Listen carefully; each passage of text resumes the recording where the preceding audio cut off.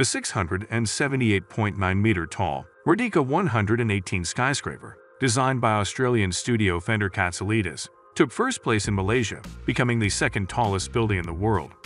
Located in the center of Kuala Lumpur, the 118-story skyscraper has reached its full height after the completion of the pointed spire.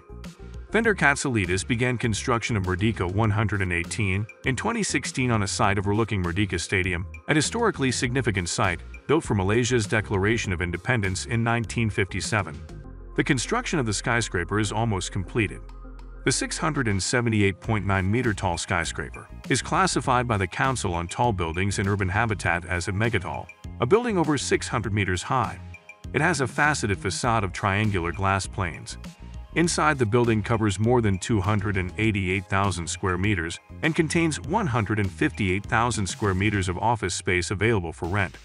In addition to offices, this ultra-tall skyscraper will also feature various hotel, retail, and residential facilities to become one of the main tourist destinations. Las Vegas is visited by about 42 million tourists a year. But in order to keep this flow, companies have to constantly create new attractions. One of them will be MSG Sphere, the largest spherical building in the world. It is an ambitious project with a budget of almost $2 billion, created using a variety of technical solutions. The spherical building has a height of 112 meters and a width of 157 meters. Outside MSG Sphere LED screen covers a total area of 54,000 square meters, capable of displaying content that is clearly visible at a distance of several kilometers. Inside there is a hall for 17,500 seats and a number of other rooms. The installation of the Sphere's steel body was completed in mid-2021. Now the next step is the creation of an external LED screen. MSG Entertainment is confident that the construction will be completed this year.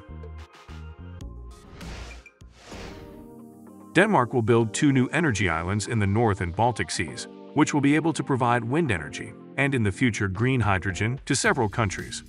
Artificial Island will be located in the North Sea, 100 kilometers from the mainland of Denmark. The authors noted that it will have the potential to supply electricity to the Netherlands, the UK, and Belgium, which was not possible before. The island will initially supply 3 gigawatts of electricity and then 10 gigawatts. This will allow energy to be transmitted over much longer distances. The creators noted that the construction of the island will cost about 28 billion euros.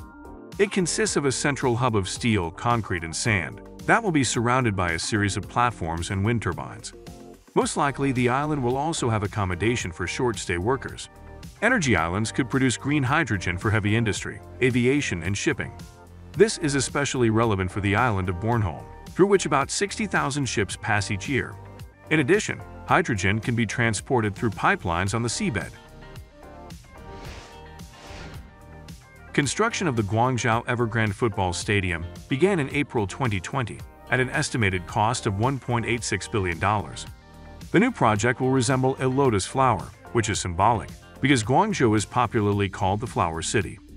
All work on the 100,000 capacity project ceased in August 2021 as the city struggled to meet payments on more than $300 billion in debt. The developers ceded control to the authorities, who plan to sell the stadium or, in the absence of buyers, purchase it through the Guangzhou City Construction Investment Group. But one way or another, as the Chinese authorities say, the stadium will be completed in any case. Only no one knows for sure when the construction will be completed. On September 7, 2017, Amazon announced plans to build a new Amazon HQ2 headquarters that will employ tens of thousands of people. The same amount Apple spent on the creation of a new headquarters in the form of a spaceship in Cupertino. According to the founder of Amazon and billionaire Jeff Bezos, the new headquarters will be comparable with the existing one in Seattle. It occupies 33 buildings with a total area of about 752.5 thousand square meters. More than 40,000 people work there. Amazon estimates that having its headquarters in Seattle saved the city about $38 billion between 2010 and 2016. The centerpiece of the complex will be a 100-meter tower called Helix, which visually resembles a shell. The Green Gardens will contain workspaces for the company's employees. Amazon has been working on the design of the new headquarters for 3 years. Construction work is already underway by the beginning of February 2021. According to Amazon, everyone will be able to visit the Helix Tower for 2 weekends a month. Public spaces of 10,000 square meters will be created on the territory of the complex. However, on March 3, 2023, Amazon announced the suspension of construction of its second headquarters. The decision came after the corporation and other major tech employers made their most significant layoffs since at least 2013.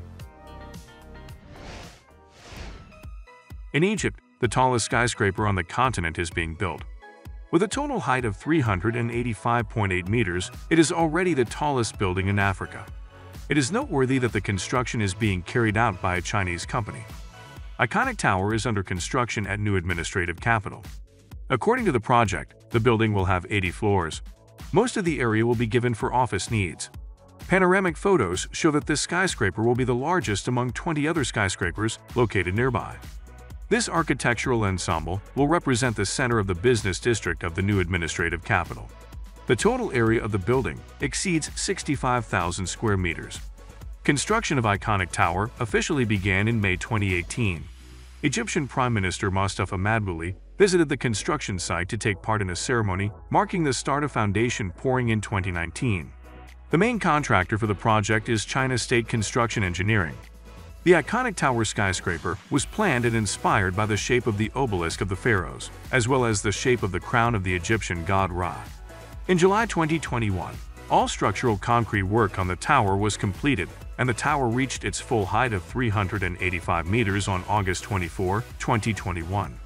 The tower is expected to be fully completed as early as this year.